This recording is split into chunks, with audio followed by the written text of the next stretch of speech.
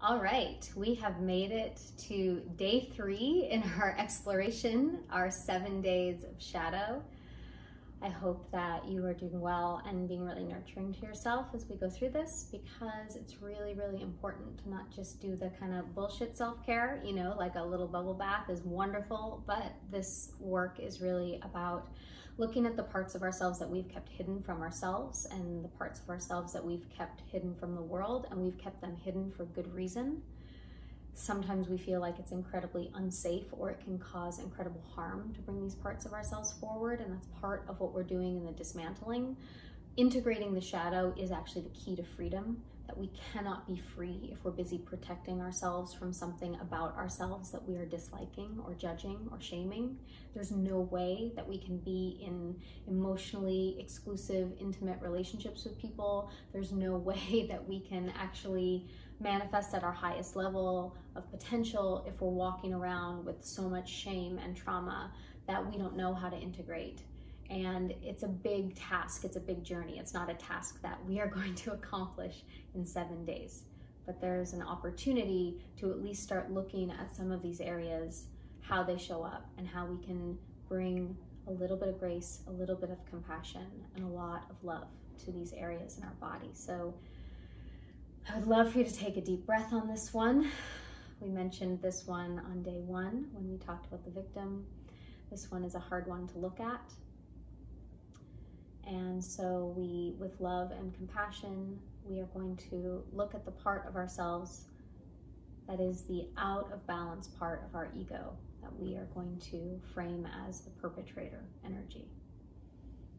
To be clear, even those of us who love to live in victim and would prefer for people to feel sorry for us than take the responsibility of being a perpetrator, all of us have this energy inside of us to some degree. And it is not something to condemn ourselves for, because the condemning of it, the throwing it in the basement and pretending it's not there, actually causes tremendous harm unconsciously. Sometimes we can get passive aggressive, sometimes we can get into microaggression, we can cause harm that we're not even aware that we're causing. And again, something that comes up when we don't want to face the perpetrator in us, when we don't want to integrate that part of our shadow, is that we can say, but I didn't mean to. My intention wasn't to cause harm. And again, the intention doesn't matter. The impact is what matters. And many of us are so afraid of perpetrating outside of us that we actually internalize the energy, and we get deep, deep into self-perpetration, where we are so mean to ourselves, so hard on ourselves, so creating so much separateness with ourselves. We're often punishing ourselves into being better. We're often telling ourselves, you're so fat, you're so ugly, you're so untalented, you're so stupid. From this place, be better, be more, fix yourself, change yourself. And we somehow think that what we call dirty fuel of motivating ourselves in opposition to our own selves is going to actually create a stronger person, that's going to create a more loved and loving person. We think that's going to create a more holistic person. We think that's going to create a more confident person. But confidence isn't created through the overcoming of insecurity. Arrogance is. And if we want to truly step into healthy ego, healthy autonomy, healthy interdependence, healthy levels of confidence, we can't motivate ourselves through overcoming the negativity and the darkness that we hate about ourselves. We motivate ourselves by knowing ourselves as fundamentally good. And when we see the parts of ourselves that look bad and ugly, we bring them to the light. We acknowledge them.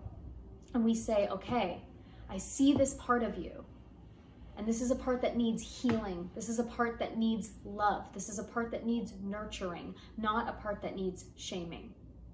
We don't need any more separation, because that's actually the thing that causes the split, that causes us to sabotage ourselves, to not think we're worthy, to not think we're lovable. That's the part that actually holds us back. So one of the key ways that we can heal ourselves is saying, I am willing to look at the parts of myself that are oppressive. I'm willing to look at the parts of myself that hurt. I'm willing to look at the parts of myself that are mean, that are self-serving. I'm willing to look at those parts as something that wants healing and wants love. That perhaps in the family I grew up in, or the world that I grew up in, when those parts of myself got revealed, I got severely punished, or I got abandoned, or I got beaten, or I got shamed. And so I learned, it became normalized for me to treat myself that way when those parts of myself come up. And if I normalize that in the way I treat myself, then on some level, it is now normalized in my behavior, in my DNA, in the code of who I am. It is now normal to then consciously or unconsciously treat someone else that exact same way. And so this healing is a really deep and a really important one. That I have to commit to what the yogis call ahimsa, kindness. And I have to extend that kindness even to the parts of myself that I don't like. Kindness not in terms of bypassing it, ignoring it, making acceptable what isn't acceptable. Kindness in terms of this is a part that needs deep love. This is a part of me that was wounded, that needs healing. And I can't heal it if I'm not willing to look at it and if I'm pretending it's not there. And so there's a bully in all of us that is constantly pounding away at our self-esteem. And that bully can sound critical, it can sound controlling, it can sound angry, authoritarian, it can sound judgmental. It can be the thing that's enforcing rules or rigid standards of how you have to be, what you have to eat, how little you have to eat, how much you have to work out, all these things. It can have this feeling of it's superior or better than you and you can't ever live up to it. It can threaten you, bully you. This is a part of you treating you this way, which can get treated outside of you this way if you normalize it. Usually this part of yourself has built after it's been deeply disappointed by others and it's resentful. It loves to use self-abandonment as motivation. I'm going to take away my love if you don't act the way I want you to. And it's abusive to you. It causes you to push yourself too hard. It causes you to self-harm. And the perpetrator in us can show up in very conscious ways and very unconscious ways. So I remember when I was in the 10th grade and it was the first time I ever got cast in a play. And I think it was the happiest I had ever been in my life. It was the first time I had really discovered doing any kind of art or acting outside of just like with my cousins or with my friends or make believe at home. It was the first time that it turned into a professional gig where I was getting paid money and I had a rehearsal schedule. And it was such a big moment in my life. And I was so happy about it and so proud of it.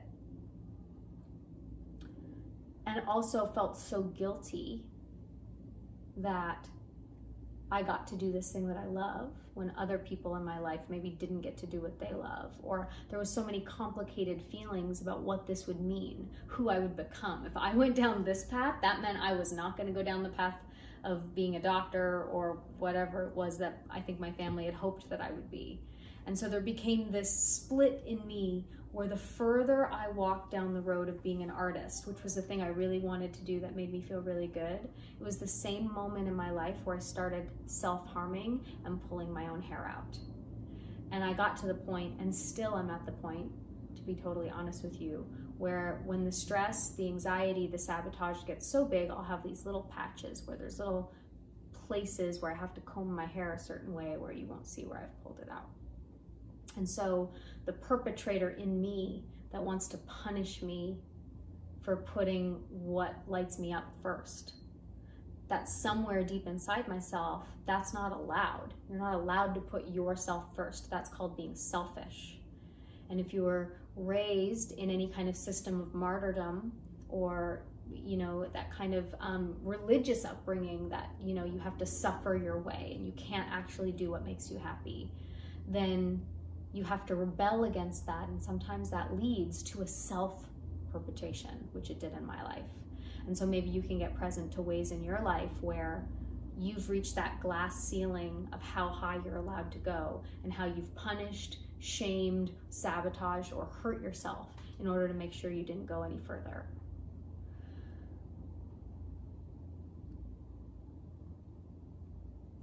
So when we look at self-perpetration, we also want to look at when we allow this kind of energy in our life, then we become a magnet for people in our life that we will want to judge or fix or think we're educating or making better. You'll see how it's so easy all of a sudden to even look at your family of origin or your partner and say, oh, this is what's wrong with them. Like, I become the judge and jury for knowing what's best, and then I'm gonna educate someone else on what their issue is.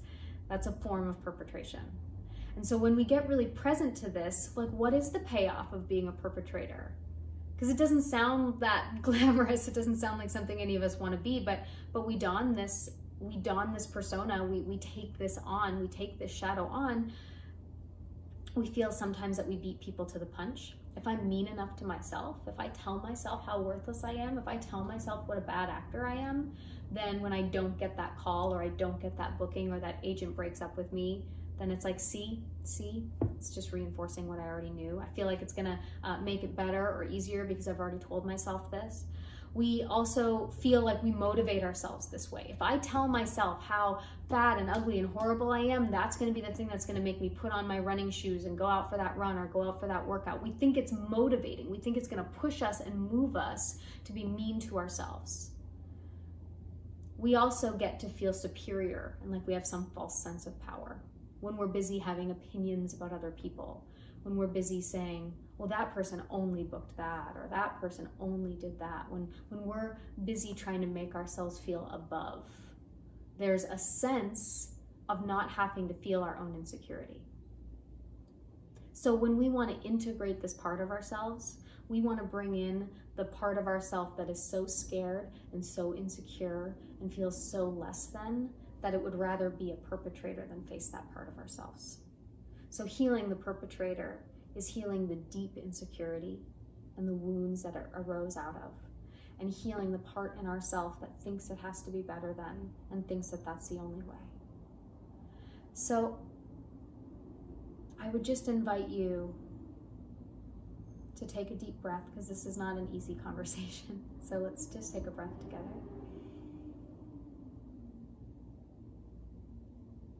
And hold that breath at the top and swallow saliva and pull your belly in and hold a little bit more,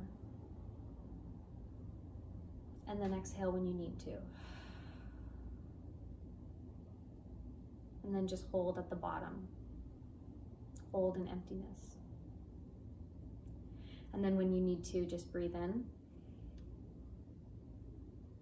and breathe out.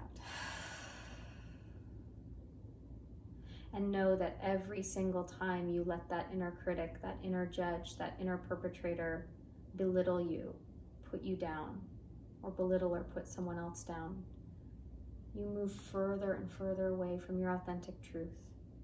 And you move further and further away from your talent and your artistry.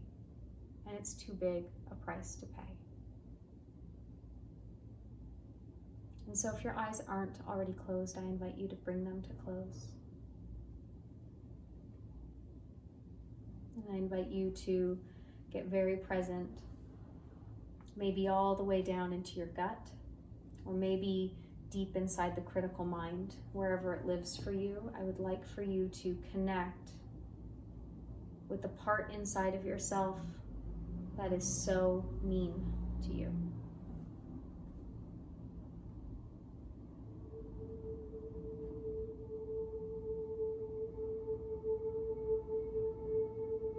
Connect with what the energy of that inner perpetrator is.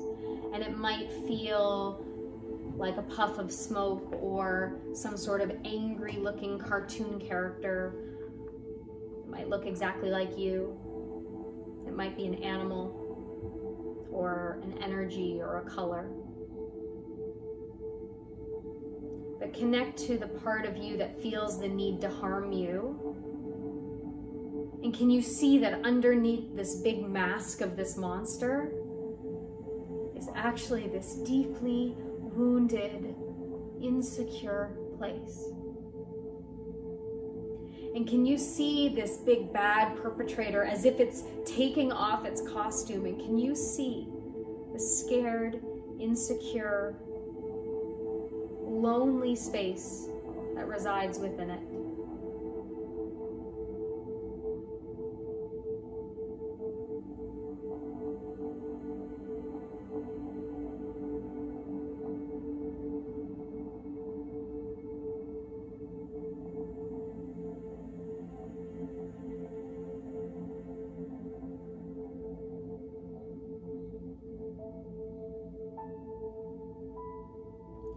When you look at this part of yourself and when you connect to this part of yourself, can you bring it in tight and close, maybe even holding it or crying with it or embracing it?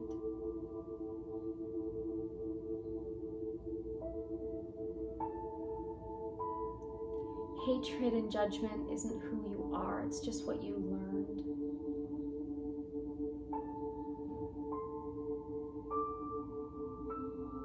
And now seeing that scared, insecure, sad, lost energy underneath, can you give it your compassion?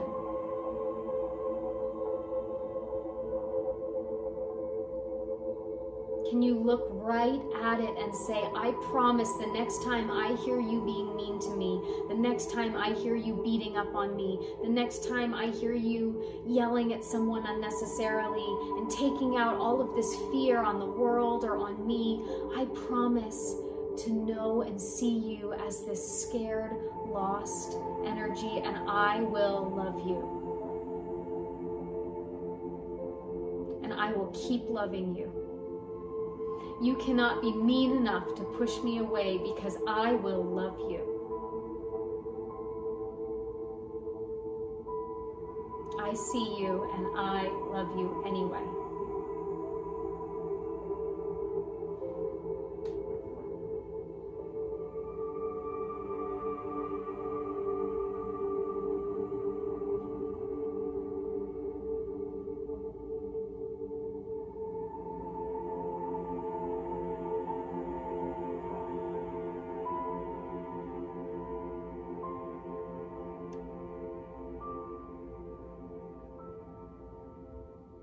As you allow yourself to find this new connection with this new part of you,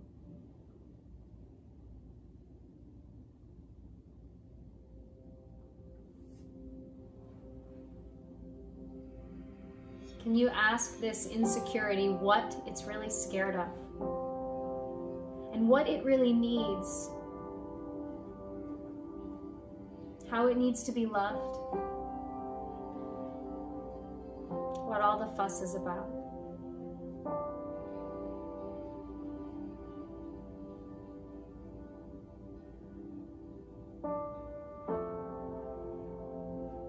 When it tells you you're stupid or too much or not talented, what's that really about? Be brave enough to meet it and to hear it so you can heal it.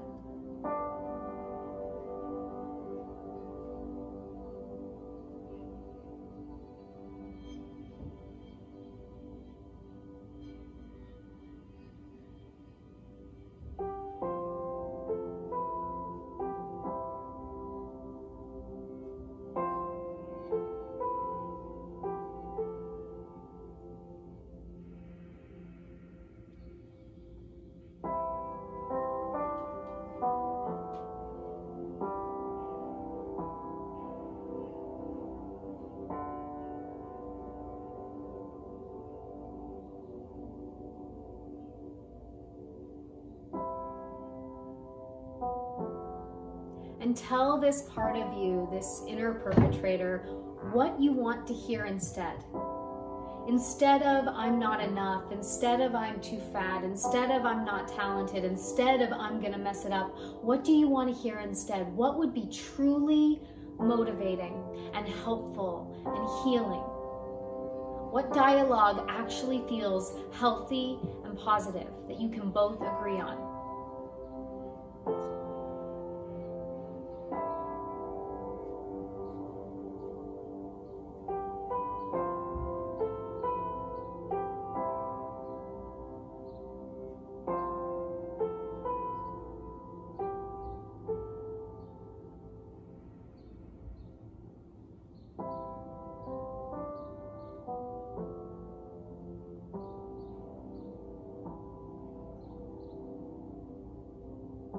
allowing yourselves, you and this insecure perpetrator inside of you, to make a pact. We will no longer motivate through negativity. And if I catch you doing it, I will say no. No, thank you. No more. Allow yourself to embrace this part of yourself. Bring it all the way into yourself. Allow it to merge within you like a wisp of smoke that starts to disappear and dissipate. And as you do, you start to feel yourself arriving once more back in your body, back in this space, back in the quiet.